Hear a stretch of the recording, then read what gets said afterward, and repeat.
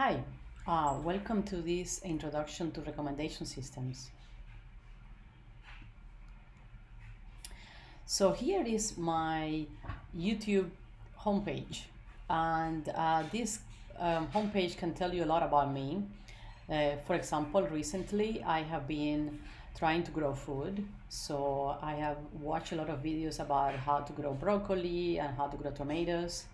Also, I have a lot of orchids, so I also am really interested in understanding how to grow orchids better. So there has a video about that. So there is a video on how to make furniture. So I have been making furniture for a while, so that's another video. Actually, I haven't watched any videos on furniture for a long time, but YouTube still remembers me watching videos about YouTube about furniture. So also there are some videos about variational inference. I guess sometimes I also like to watch videos about variational inference. So here is another, so this is a recommendation system from YouTube that is trying to make me watch more videos. Here another example of a recommendation system. So this is Amazon, and Amazon, probably I bought some AI or deep learning book, and Amazon decided to recommend me a few other books. These are actually pretty good recommendations. This is another example. Sometimes I read Google News. These are personalized Google News. So these news are probably recommended to me based on my reading history on Google News. They also use information about, for example, where do you live? I used to live in San Francisco, so it's still giving me the weather on San Francisco. So today I want to talk about, in this piece of the lecture, about recommender systems, the type of recommender systems out there, and in particularly I want to dive into collaborative filtering. In collaborative filtering, we're going to talk about two types of methods: memory-based collaborative filtering and model-based collaborative filtering, in particular matrix factorization models. So what is a recommender system? So a recommender system is an application that provides users with personalized recommendation, hopefully recommendations that you may be interested in. So here are some examples of recommendation systems. So Netflix offers users recommendations on movies, Amazon offers product suggestions, YouTube recommends videos, Google News recommends articles to read, Pandora recommends songs for you to listen, Quora recommends stories for users, and finally Tinder recommends people to date. So what is the value of these recommendations for these companies? So these are some recent numbers on how much people use these recommendations. For example, on Netflix, 75% of what people watch is from some sort of recommendation. On YouTube, 60% of the clicks on the home screen are from recommendations. Amazon sales come from recommendations. 35% of the sales come from recommendation. And finally, in Google Play, 40% of app installs come from recommendations. So there are basically two types of recommendation systems. One is called content-based system, and the other one is collaborative filtering. Content-based systems are based mostly on the content of the item that you want to recommend. So the item, for example, in this in this example are sushi. So I have like 5 types of sushi, and I have some feature about this sushi. In this case, where they have salmon, tuna, eel, crab, or ramen.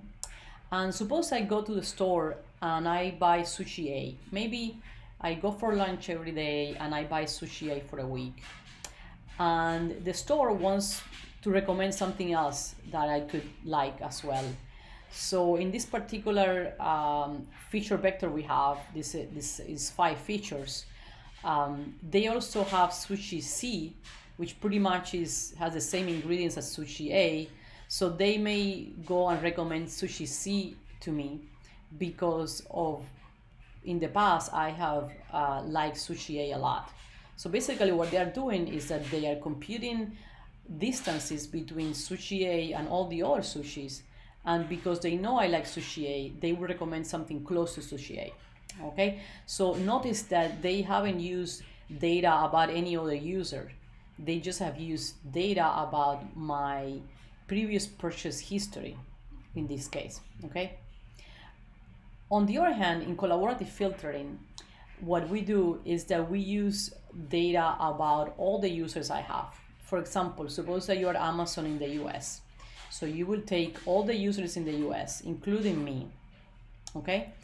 And to make recommendations to me, they will find users that are, for example, they may find users that are close to me, so that you find items that I may be interested in based on what these other users liked. Okay, so the big difference is that in the second case, we are using information about multiple users to make a recommendation to a particular user.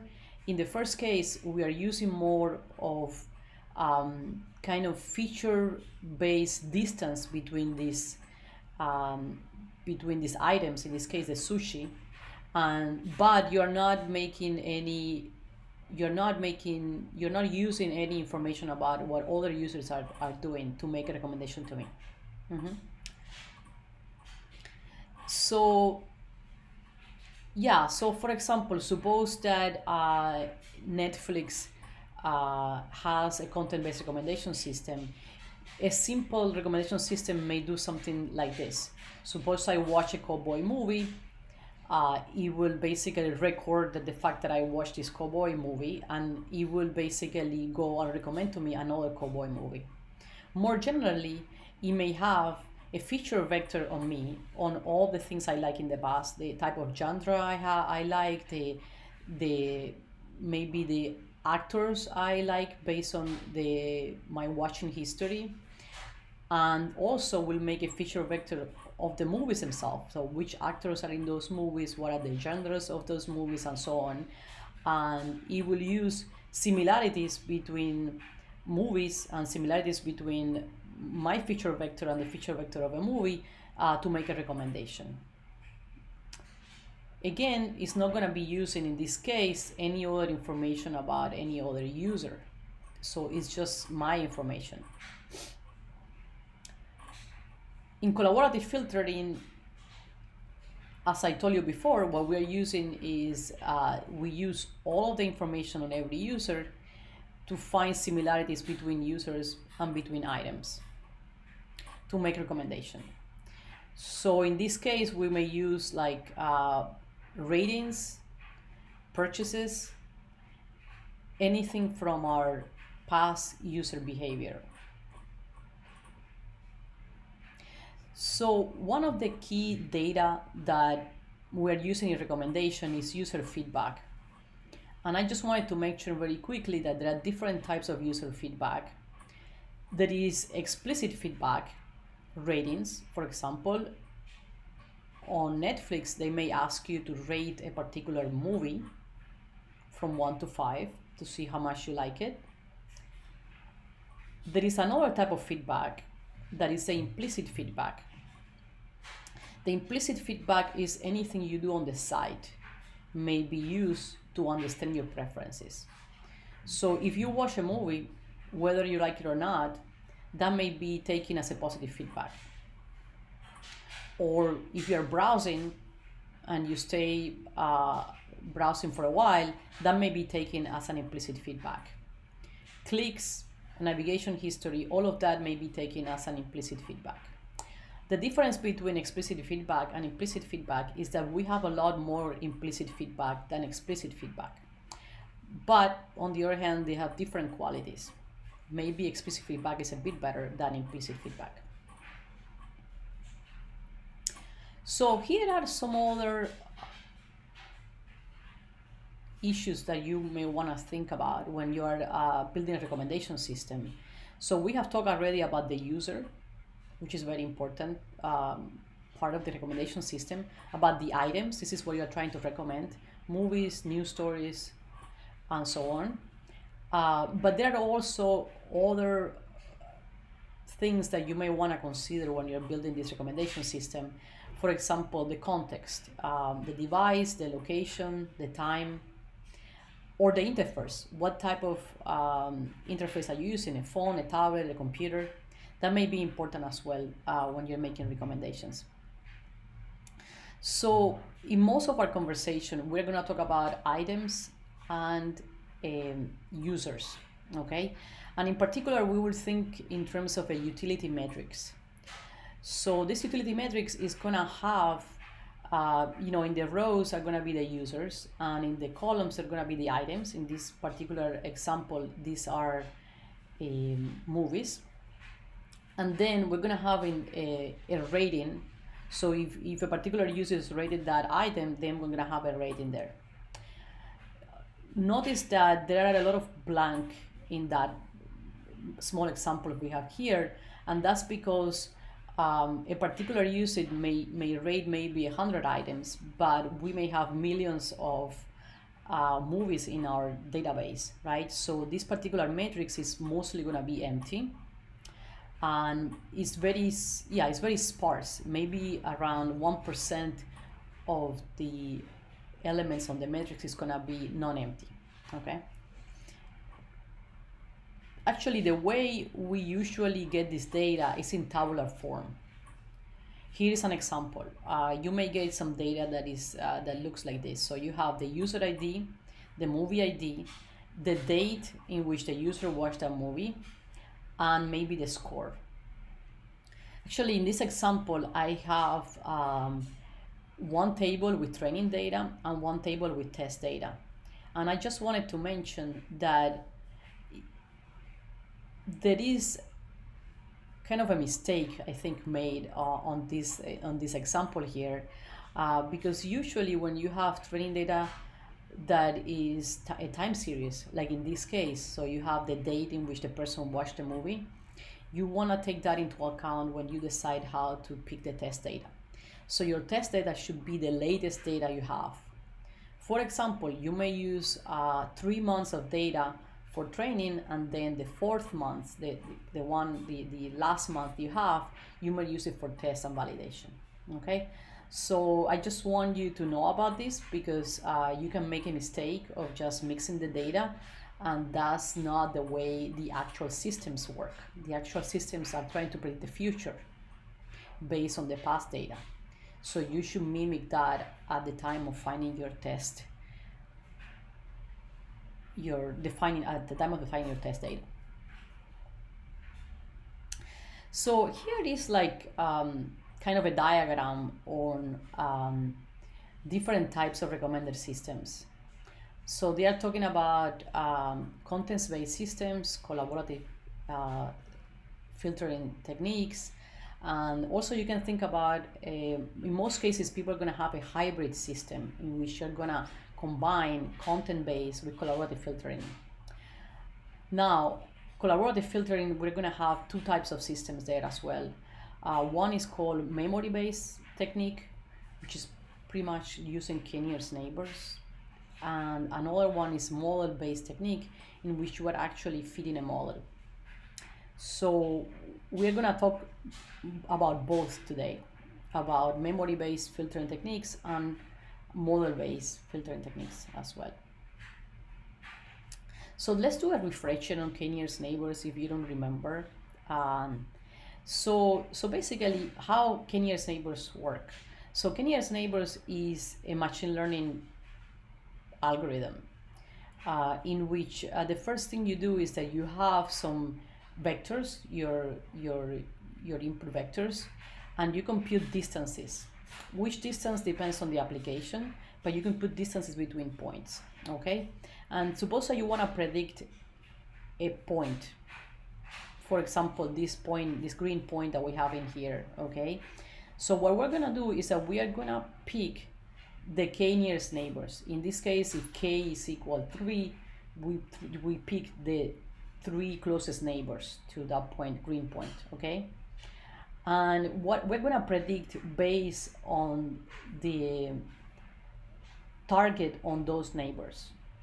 For example, in this case, 2 of the neighbors have a class that is red, triangle, a red triangle, and one neighbor has the class that is blue rectangle. So we're gonna predict that the green one is a red triangle because that's the majority class. Does it make sense?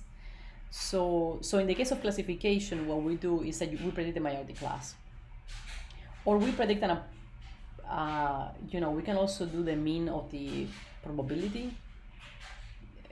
In this case would be like 2/3 red and 1/3 blue, something like that. In the case of regression, we will take the mean of these three neighbors. Okay, so I just wanted to refresh this because we're going to talk about K-nearest neighbor a few times in this lecture. So as I was telling you before, collaborative filtering methods are divided mostly in two types. One is this memory-based methods, and the other one is model-based method. So let's talk about these memory-based methods. So basically what you have is this utility matrix of, for every user, the rating they have on every movie, right? So a K-nearest neighbors approach, what it's gonna do is gonna find a way to find distances between users, and then for a particular item you may find your K-nearest neighbors and find a prediction based on those neighbors. So that's kind of one way to go about it. We can also do the opposite. We can find distances between items, and based on a particular distance between items, we may find the K-nearest neighbors of the items as well. I'm gonna show you an example on how to do this in a second, okay? In a model-based method, we're gonna talk about that later. We're gonna be able to fit a model. And to make sure we understand what we're trying to do right now is to try to predict a rating that a particular user may give to an item. Okay, so these are methods for doing that. So here is an example. Okay, so basically what we have here is that we have a user called Alice, and we're trying to understand what rating would Alice give to item number 6. Okay, so I have a bunch of users here, and I'm gonna give you a correlation between Alice and all the other users. In this particular case, we see that user 3 has the higher correlation with Alice. Okay, so for example, let's say we are doing K-nearest neighbors with k equal 1. So in this case, what we would do is that look at user 3, and user 3 rated item 6 with a rating of 1. So we will give Alice the same rating in this case. So we will give Alice a rating of 1 for user 6. Why? Because user 3 is the closest to Alice using this correlation vector that we have here that has been pre-computed for us. Okay, so if we wanted to use K-nearest neighbor with k equal 3, we will find the users that are closest to Alice that have rated item 6, and they take the mean of those ratings. Okay, so that's how a user-based collaborative filtering works. So let's look at the opposite. So in here again, we want to make predictions for item 6 for Alice, and we have similarity between different items. So what we would do is to find the items that are similar, the most similar to item 6. In this case would be item 2. Okay, and then look at what rating Alice gave to item 2, and then we will go and basically give that rating, in this case is 2, to item 6. We could also do, this is for K-nearest neighbor with k equal 1. We could also say, let's just do it for k equals 3, and we will have the items that are closest to item 6 that were rated by Alice and take the mean of that value. Okay,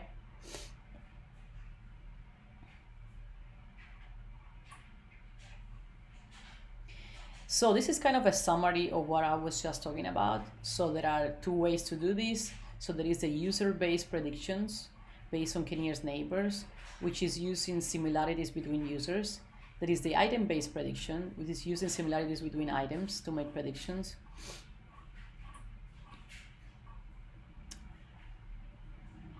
So this is basically the memory-based model. This model doesn't scale very well because we have to compute distances between users and items. So this is like n squared.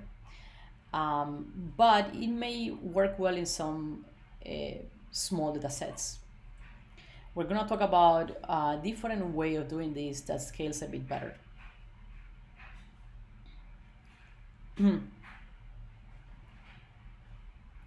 Yeah, so this is kind of one of the ways in which you can do this. I just wanted to show you some formulas on how you can do it. So suppose you have WIA, a similarity between user I and A, and then you have you want to make a prediction for user I and item K. So what you would do is that you will compute basically a weighted, one way to do it is compute a weighted prediction by taking the similarity between user I and A into account. So in terms of just, instead of taking just the mean, you can also take a weighted mean. In this case also, we have been using the mean of this particular user as well. And for that, then we will have to subtract the mean of the user A that we're using to make these predictions. So basically what I'm showing you here is a more generalized version of the model we talked about before. Okay, so let me change gears here and talk about the matrix factorization model. In the matrix factorization model, what we're going to do is we're going to learn a feature vector for every user and a feature vector for every item. So in this particular case, Alice has this feature vector that's a two-dimensional feature vector that is 0.47 and minus 0.3. And then there is the movie Eat, Pray, and Love that has a feature vector of 0.38 and 0.18. I haven't told you yet how I am computing these feature vectors. I'm just telling you how we'll make the predictions in this case. In this case, the way to make predictions is that I will take the dot product or the feature vector of Alice together with the feature vector of Eat, Pray, and Love and multiply that. And that would be my prediction. These dimensions, you can think about it in the following way. Suppose the first dimension could be whether this particular book or movie is a fiction movie. And the dimension 2 could be whether this movie, the genre of that particular movie, how much is it about romance. So that's kind of one way to think about these dimensions. In reality, we're going to learn these dimensions, and they are in general not easy to interpret. But yeah, the main thing is that every user and every item that we have is going to have a feature vector. And in this most simplistic model, we're going to take the dot product of those feature vectors, and that would give the rating that I have for this particular, this user has for this particular item. So basically, again, so every user is going to have a feature vector, which I'm going to call an embedding. And every item is going to have a feature vector that I'm going to also call an embedding. So we have UI are the embeddings for the users, and VJ are the embeddings for the items. and the predicted rating Yij hat is gonna be the dot product between Ui and Vj. So this is my model. So here is an example from a study in which they use this model. They learn all of these embeddings for movies in general, and then these embeddings were reduced to a two-dimensional space to show you a visualization. The colors correspond to different genre metadata, and you can see how embeddings of a particular genre are clustering together in this visualization.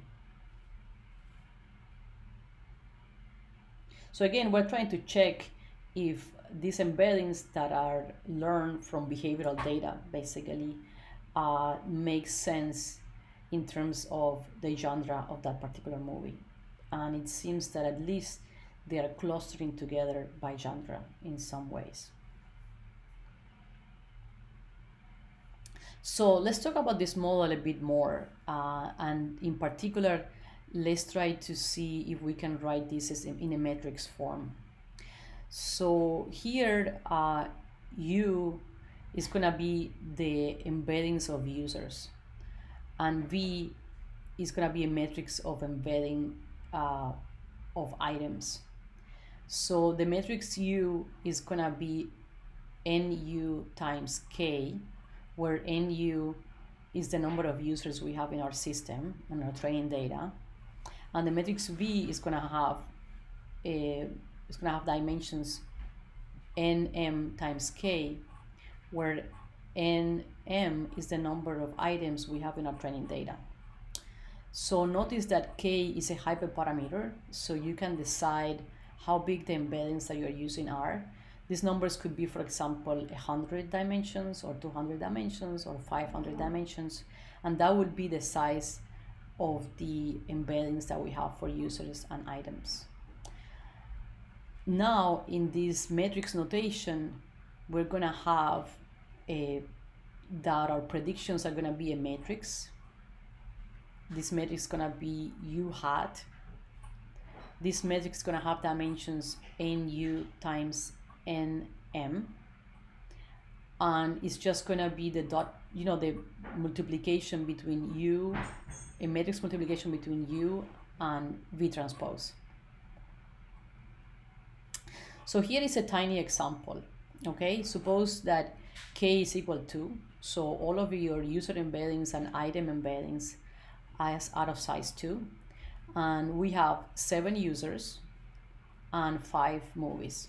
Okay, suppose that this is how our original Y matrix looks like. So there are two items missing. Okay, so the 2 ratings are missing. So the rating of user 2 to item A is to item 1 is missing, and the rating of user 5 and item 4 is missing. Okay, so you guys pause this video and think about how would you make predictions about these ratings if we assume that our model is given by the multiplication of these 2 matrices that we have on the right.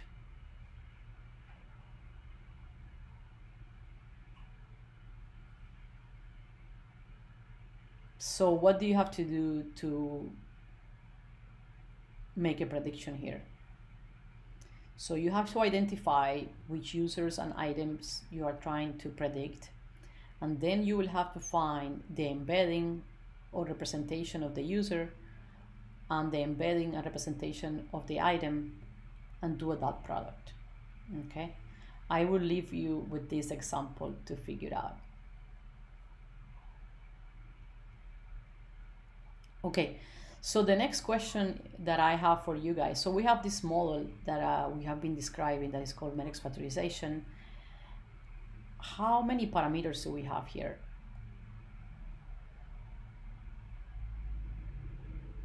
And I think I covered that earlier when I told you how big these matrices were.